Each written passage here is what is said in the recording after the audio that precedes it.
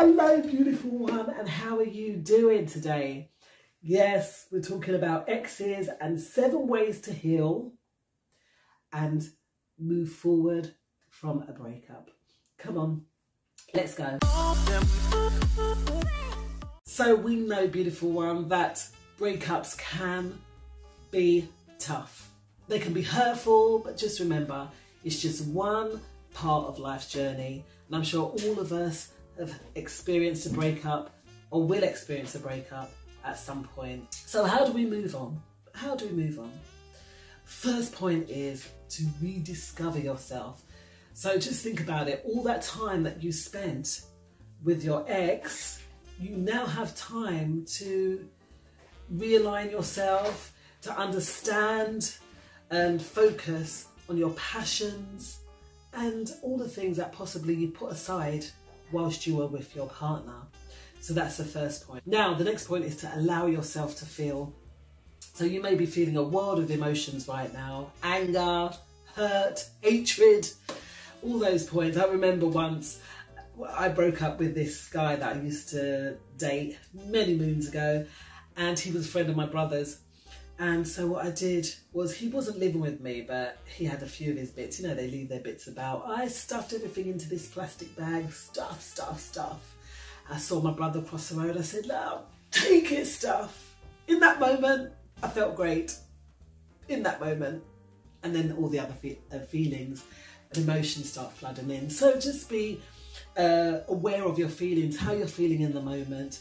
And yes, you know, it is a process and it is a period of healing. So we've got to feel, haven't we? Next thing is embrace your freedom. So breakups can feel like a fresh start, which is great. And it's almost like a get out of jail free card, isn't it? Possibly things weren't going right and you need to have that break, and now you're free from the drama.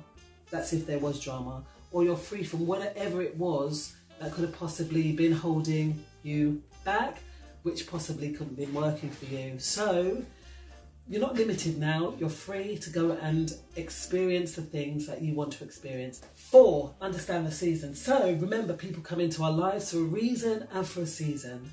And the season, unfortunately, with you both is up. So think of what you got out of it and recognise that some relationships are meant to be temporary. They're not meant to be for a lifetime, and some are for a lifetime, but at some point we're all going to be heartbroken because one of us is going to leave first. In the end, trust that you'll be okay and trust that life will go on. Number 5, learn and grow. So every relationship teaches us something about ourselves. So what did you learn from the relationship? What did you get out of it? You must have learned something about you and about them. What have they brought? What did they leave? What lasting impression did they leave on you? Or not such a lasting impression?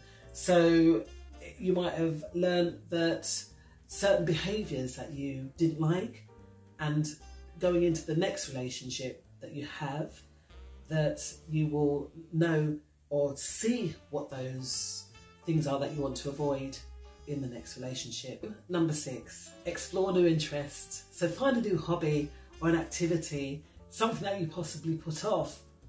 Going hiking in the mountains, or learning to drive. Maybe you don't drive, maybe they were the designated driver. It could be anything. So just explore new interests, something that you were possibly putting off because your partner didn't want to do it. That could be it as well, isn't it? Also, beautiful one, you might open yourself up to new connections. So it might be a little bit sore now and you possibly don't want to meet someone right now. But open yourself up to meeting new people. Go out, and you never know. If it's not too soon for you, that you might meet someone else and start something over.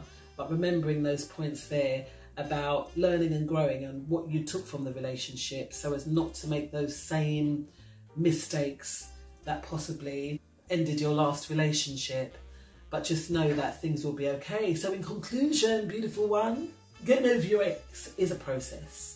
it is. Should we just go over those 7 points again? 1, to rediscover yourself, allow yourself to feel, embrace the freedom, understand the seasons, learn and grow. Yes, learn and grow, explore new interests, and open yourself up to new connections. And that's what it is. So it is a process getting over your ex, and it does take time and patience. Be kind to yourself as you work through the healing process, and remember, embrace opportunities for growth. Know what you learned from the relationship, and self-discovery, rediscovery. Yes, we know that brighter days are ahead. So stay strong, stay positive, and keep moving forward, beautiful one.